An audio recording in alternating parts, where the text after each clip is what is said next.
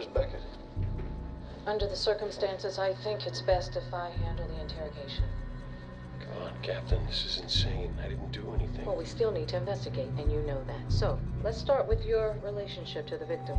Okay, I didn't have one. Then, any idea how your fingerprints ended up at the crime scene? Well, we went over that. CSU made a mistake. They say they didn't. Castle, if you knew her, I didn't know her. she was seeing someone her roommate described as handsome and rich. I'm flattered, but it wasn't me. Of course it has my fingerprints on it. It's my bag, but I didn't put that stuff in there. Then who did? What about Kurtzman? We know he was at her apartment that night, and he lied about it. Kurtzman alibied out. What? When? An hour ago. His lawyer got him to cooperate. Turns out he was lured there. Lured? By text message Tessa sent. Only it wasn't from Tessa. It was from a burner phone.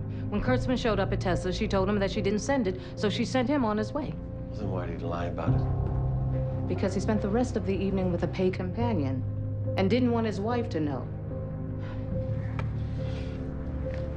So, what about you, Mr. Castle? Where were you the night of the murder? I was at home writing. And did anyone see you there? No, I was alone.